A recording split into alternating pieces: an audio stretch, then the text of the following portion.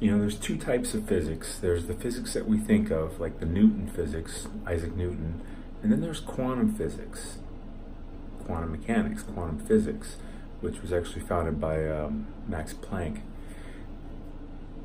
These two physics operate very differently, and quantum physics is what actually makes up everything. So I'm gonna put it into simple terms for you. Newton physics is cause and effect, which is real in this kind of macro world that we live in. But this macro world is actually built by the quantum physics, the very, very subatomic world. And in the subatomic world, you cause an effect. Cause and effect, cause and effect. It gets generated from within the vibration, the frequency, the energy.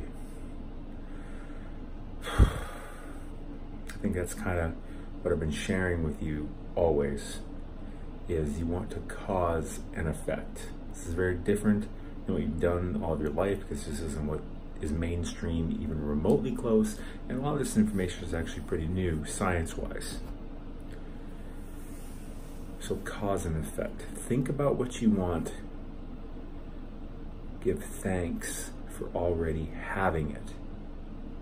Instead of praying, please give it to me. Imagine it.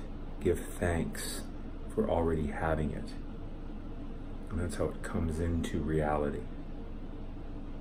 Cause and effect. You're awesome.